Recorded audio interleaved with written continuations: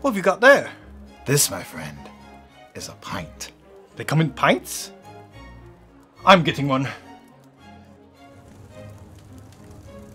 Welcome back to another edition of 2.5 Pints Homebrew. Back again with another Lord of the Rings inspired beer. This time we're discussing our Fangorn Forest Brown Ale.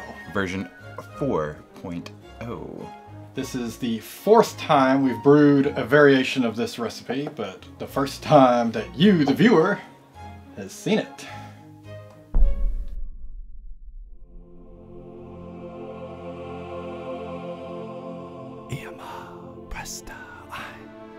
The recipe has changed. I feel it in the water. I feel it in the malt. I smell it in the hops. Much that was once brewed is lost, for none now live who remember it.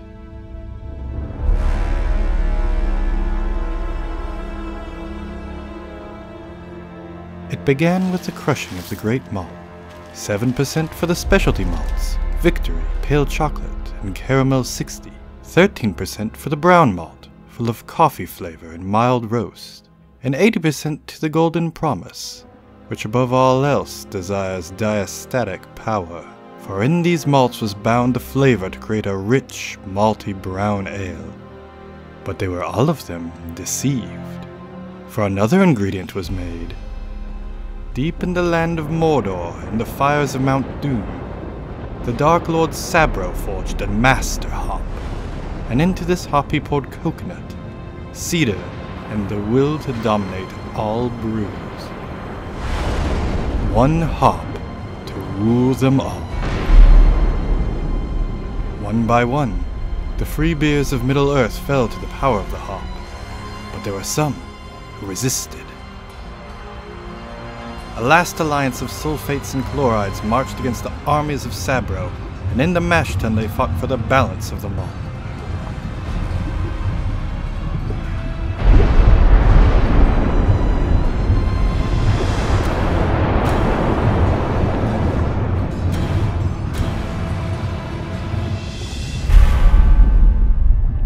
Sabro, enemy of the malty beers of Middle-earth, was defeated. And some beers that should not have been forgotten were lost. History became legend, legend became myth, and for 5 years the recipe passed out of all knowledge, until, when chance came, it ensnared another bearer. My precious. The hop came to the creature Pepper, who took it deep into the kettles of the misty mountains, and there it consumed him. Came to me, my hops, my love, my precious. Dankness crept back into the forests of the world. Rumor grew of a Brewday in the east, whispers of a nameless beer, and the hop of power perceived its time had come. It abandoned Pepper, but then something happened that the hop did not intend. It was picked up by the most unlikely creature imaginable. What's this? A hophead. A hop? Chadwick Baggins of the Shire. For the time will soon come when hopheads will shape the fortunes of all.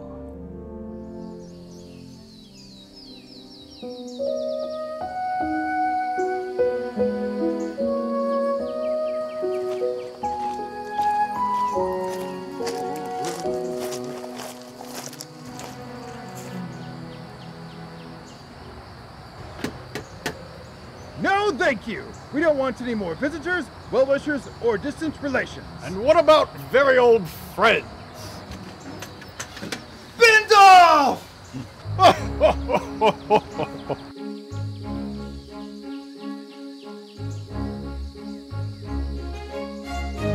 It's a really nice brew day. Super efficient brew day. No detours, no roadblocks, just start and finish.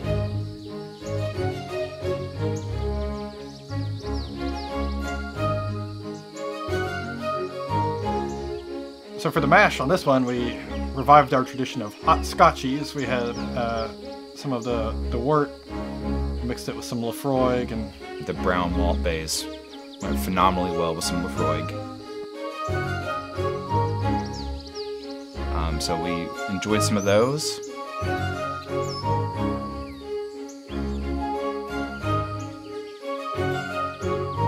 those hot Scotchies were really good.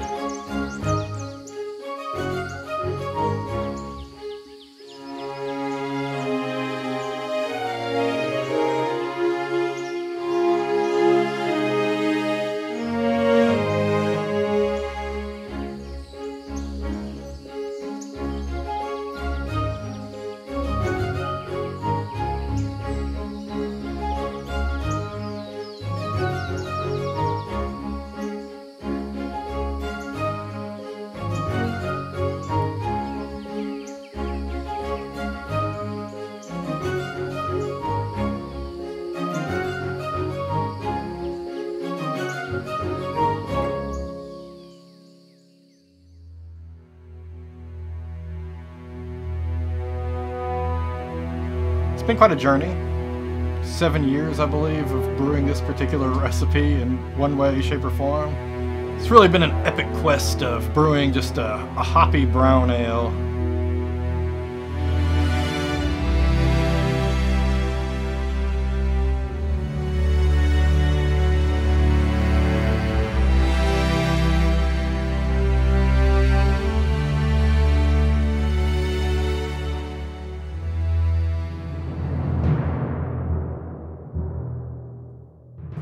So this started originally with our dearly departed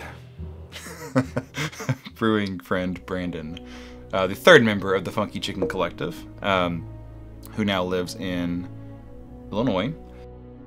Who you might recognize from the last Lord of the Rings video we posted about a year ago, the only video he's appeared in. He had the idea that he wanted a beer that tasted like a forest, or was reminiscent of a forest. Having something that was very piney, very foresty. I think he was reading Lord of the Rings when he came up with it, if I'm not mistaken, and decided to do the Fangorn Forest. So to that extent, he came up with a brown ale recipe that used some juniper berries, some spruce tips, some Fuggles hops for some earthy flavor, some Oak chips. I believe Chinook for piney flavor. And then we actually even brewed it with some rainwater we collected during the day, which I don't recommend, but it was boiled, so it was all sanitary. Turned out pretty cool. It was just supposed to be this really weird, interesting beer, and for some reason we've kept just riffing on a brown base malt beer for our experimentation. We brewed it again. We called it the Mirkwood. Went a little bit heavy on the spices there. There was some maybe sage and rosemary. Definitely a lot of rosemary. Just way too many spices in it. Way too much rosemary. Way too much. God knows what else we put in there. I don't remember. It was a lot of juniper berries again, and it didn't age well. After a while, it just turned into this like medicine tasting beer. And then, much to Brandon's chagrin, Ben and I turned it into an IPA. The third time Chad and I brewed it was for our infamous 5-way IPA day. We turned it into a brown IPA. Heavy on Northern Brewer, Chinook, and Simcoe. So that one was real kind of piney. I really liked it. I thought it turned out really well. And for this one, we decided to do one with 100% Sabro. There's a little bit of Northern Brewer in there, I believe, for bittering. So we had done a New England IPA. Well, I'm sorry. The Cool Guys had done a New England IPA that featured Sabro pretty prominently, and we'd had it in some other beers recently. And we thought it'd be interesting to go use this in sort of a brown ale / brown IPA. We knew that Sabro can go coconutty, and in large quantities it could start pushing towards cedar, so we thought maybe we'd sort of overhop it, try to push a little cedar out of the Sabro this time around. So we, of course, put too many hops in it, and yeah.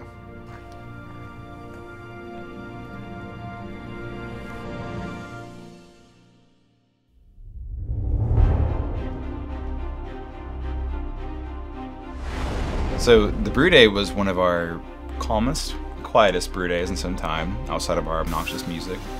Olivia took the boys I don't remember where, but she took them for the day.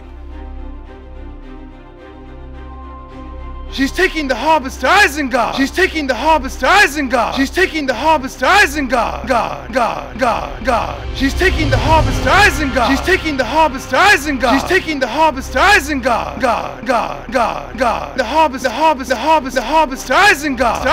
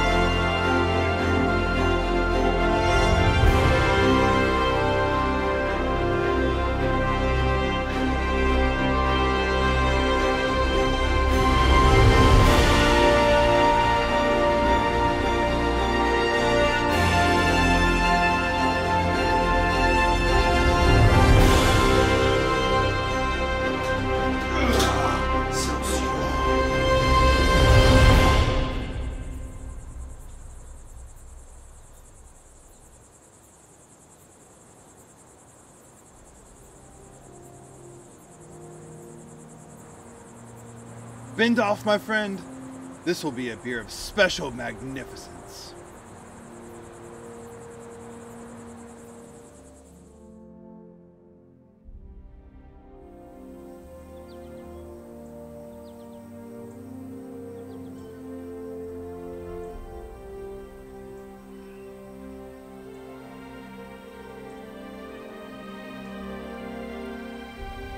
Big aromas of coconut, kind of, maybe a little hint of cedar, but there is a very unique Sabro smell that's not just coconut, something a little bit herbal to it, which I think sort of goes along with the forest theme.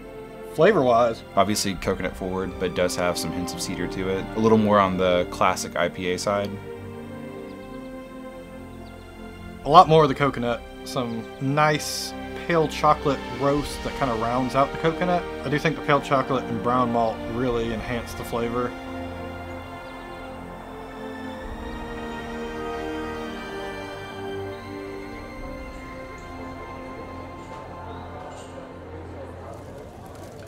All in all, that's a good beer, man.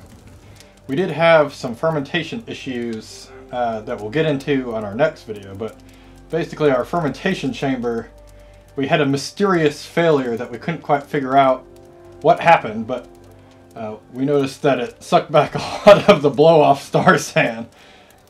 Then Sauron stole our star sand and put it in the beer.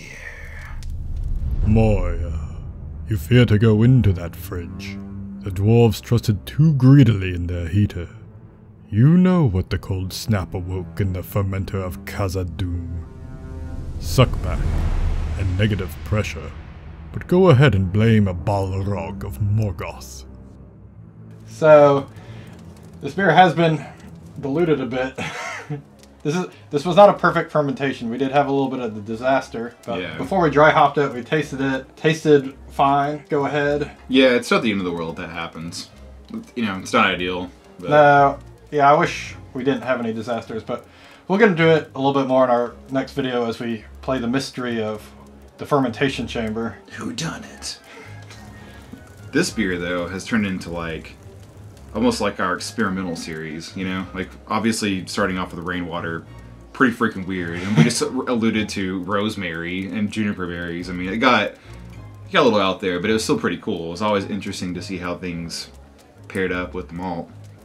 But this one, this was just a really fun beer to make and a fun beer to see the effects of, because we didn't know what the outcome was going to be necessarily when we did it. We didn't know if it was going to be cedar, we didn't know if it was going to be coconut, some Or combination. Could have been neither. Yeah.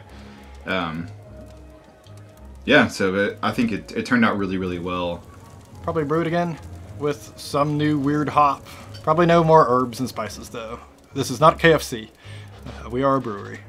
Or a home brewery. Or two hobbits who are more interested in the brewing of ales.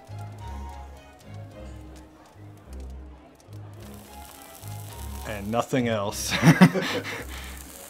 We appreciate all the support, so if you would be so kind as to like and subscribe.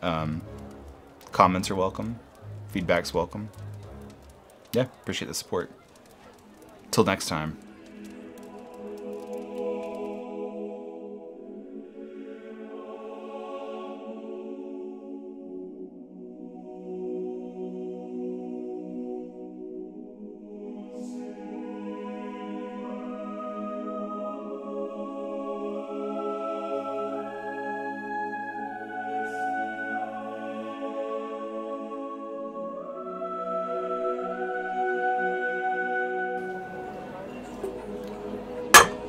Final count of the evening, 42. 42. Well, that's not bad for a pointy-eared elvish princeling. I myself am sitting pretty on 43.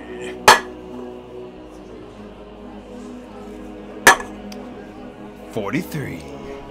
I was done with that. There was some left. It's because it's got my backwash all in the can. Oh no.